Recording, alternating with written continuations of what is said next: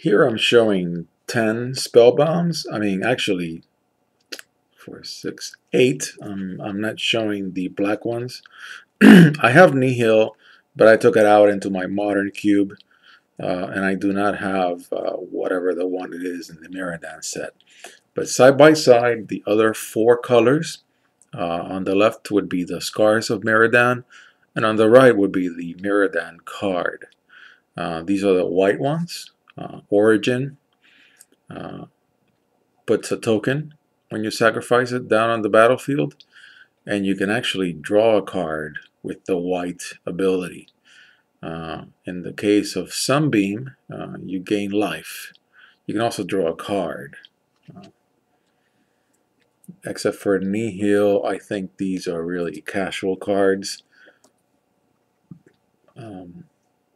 Don't seem to be like competitive quality cards. For the blue ones, Flight and Ether. Flight from Scars, Ether from the original Mirrodin. Similar abilities. Again, all of these are 1 CMC artifacts, converted mana cost. Both Flight and Ether allow you to draw. And in the case of Ether, it's like a vapor snag, so you can return target creature to its owner's hand. In the case of Flight, you can give flying to one of your creatures. Then in the case of the red ones, Panic and Pyrite. In the case of Panic, you can also draw a card. Likewise with Pyrite. In the case of Panic, you can make sure that a target creature cannot block. In the case of Pyrite, you're actually dealing direct damage to the player or to a creature. Very useful. It only takes 1 mountain. Again, as always with Mirrodin, those mana symbols, boy, they're really hard to read. If I could get this thing to focus.